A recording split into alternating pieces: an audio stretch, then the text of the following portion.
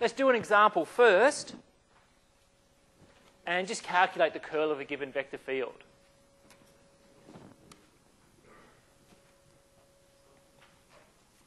Okay, so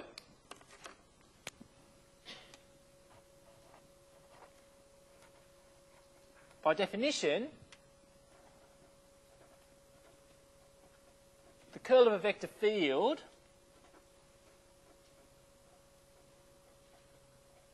is just the del operator crossed with the given vector field, right? So here,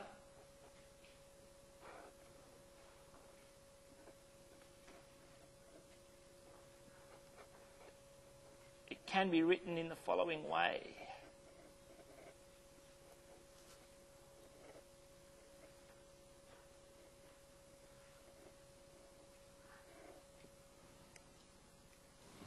Okay, so I expand that determinant along the top row. Okay, and to do that, a good way that I like to go here is go, all right, well, I is in the first column and the first row. So I cover the row and column that I appear in, and then I multiply I by the determinant of what's remaining. Then I move on to J. J is in the first row and the second column.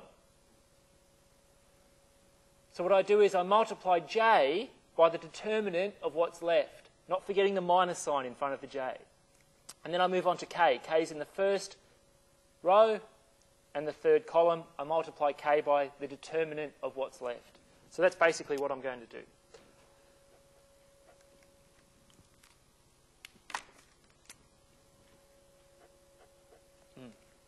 Okay.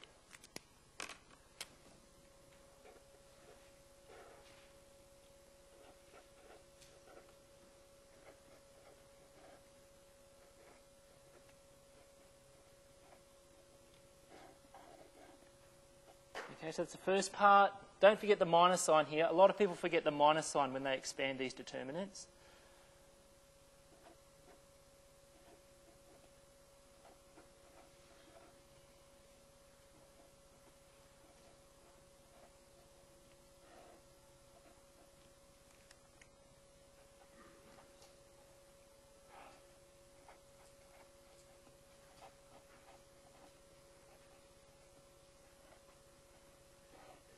Okay, so now we've reduced it down to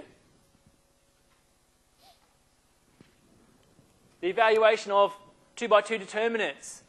Now, remember here, when we expand these, we're not really multiplying, we're operating on the given functions. Okay, so let's expand that out.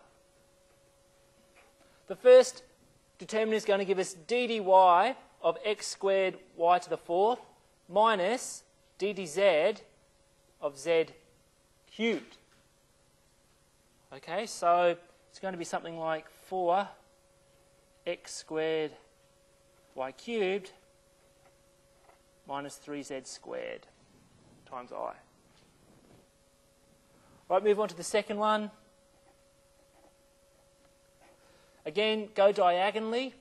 It's d dx of x squared y to the fourth minus d dz of x squared. So that term is going to be 0. This term is going to be something like 2x y to the fourth. Now, in the last determinant, you can see if we expand that diagonally, right, d dx of z squared 0, d dy of x squared is 0. So it's not going to add anything to our answer here.